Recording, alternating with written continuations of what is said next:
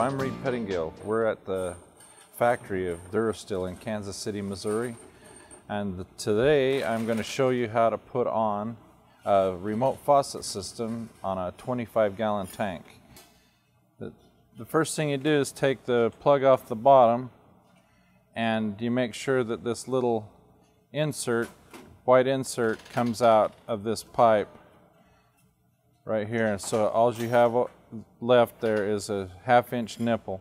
Now if you bought your pumping system after you put your distiller in, you got water in this tank, you'll have to either drain all the water into 5-gallon bottles, or you will have to be really fast and catch the water some way.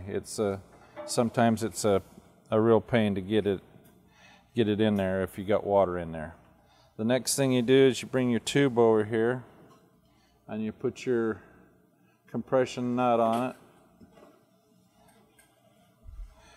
and then you put your lock ring on. The proper way to put this on is with the flare sticking towards the end of the pipe, so it's harder for it to come out. That actually bites onto the pipe. And then you put on a seal, it's a plastic seal, and you want to push it up on that tubing.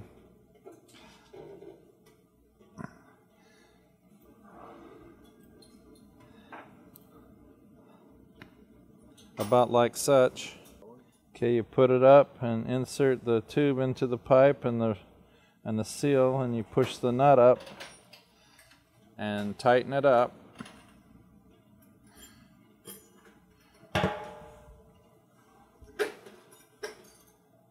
And you tighten it pretty tight. Do not over tighten it, but get it to where it's tight. A little tighter than hand tight.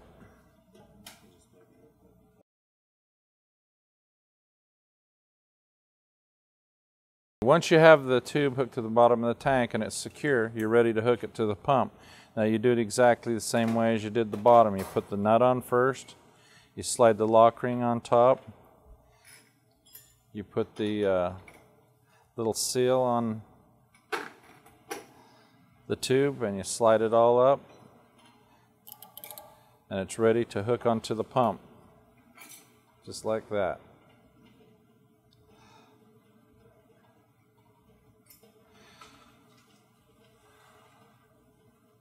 And you get that fairly tight, but you want to be very careful you don't over tighten that, because you can break this pump off. There's really no pressure on this line because it's just gravity fed out of the tank. So there's not a great need to tighten that up and break the edge of the pump off. Once you get that on, you slide the pump around where you want it to be in position. And you can move this in or out or around or wherever you like to put the pumping system. And then I'll turn it around so you can see how we hook it up to the filter. Now, previously to hooking us up to the filter, I like to have this PEX line run to the faucets in the house. So this is the last connection we make.